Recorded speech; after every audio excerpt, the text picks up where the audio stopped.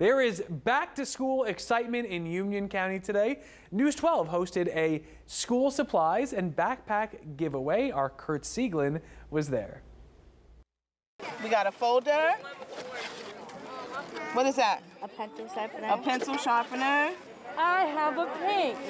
So you have a wonderfully awesome school year. Kids of all ages getting set up for the school year, along with the First Baptist Church of Vauxhall. News 12 today helping parents and kids get a head start on September. Who's excited to go back to school? Me. What are you looking forward to most about 5th grade?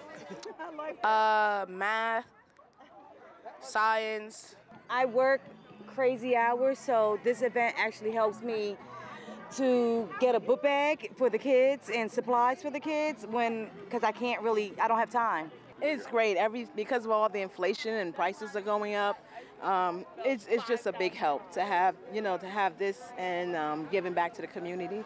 The church only started this event last year. They gave away 25 backpacks a year ago. Today, over 500.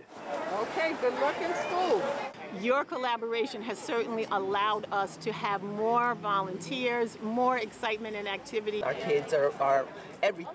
They're our future, and any event that can help them is an amazing event. Peace of mind. It means peace of mind that a child can do their homework, can have the materials that they need to work on their school projects, to go to school not worrying about if they'll have a pencil or a piece of paper. And I think it's exciting when you see them with their bags on their back and they're running into school, and at least we know, as we say, no child will be left behind. And News 12's commitment to the community is not over. Next Friday, we've got another school supply backpack giveaway. We'll be in Asbury Park at the Mercy Center from noon till 4 p.m.